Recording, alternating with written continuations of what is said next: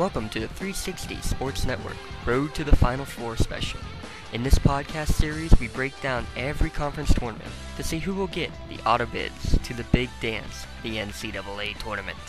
You can keep tabs on our website, 360sportsnetwork.com, for all the latest updates and, of course, the bubble predictions in our last week before Selection Sunday.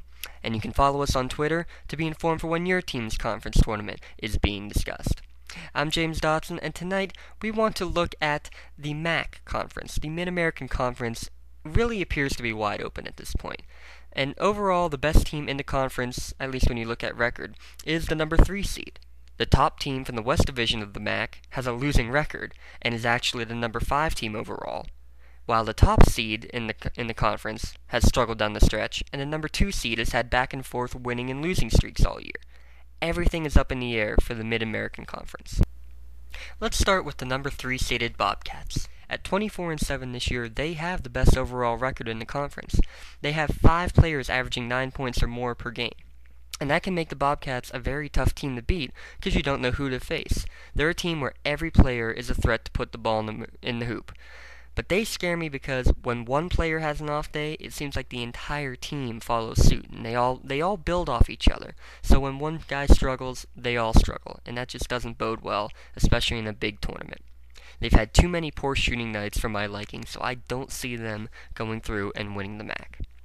Well, how about the top-seeded Akron Zips? They are a very deep team. 9 players average over 16 minutes per game. But that also means that the top scorer averages just over 10 points a game.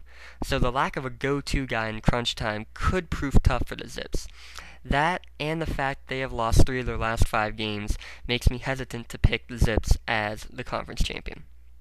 One of those last 3 losses for Akron came to Buffalo, who is the number 2 seed, and they are actually my pick to represent the MAC in the NCAA tournament.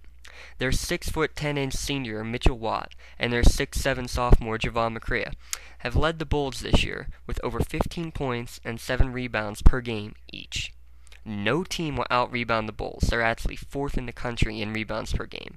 And no team in the MAC can match up against those 2 big guys. So I see Buffalo snagging the automatic bid as a result of their inside play. Well, that's it for the MAC tournament breakdown on the 360 Sports Network Road to the Final Four. You can follow our website, 360sportsnetwork.com, to see all the latest bracket buster information, and of course on Twitter at 3S Network to hear all of our latest updates, and of course the bubble predictions as they come down. For 360 Sports Network, I'm James Dotson. Have a good night.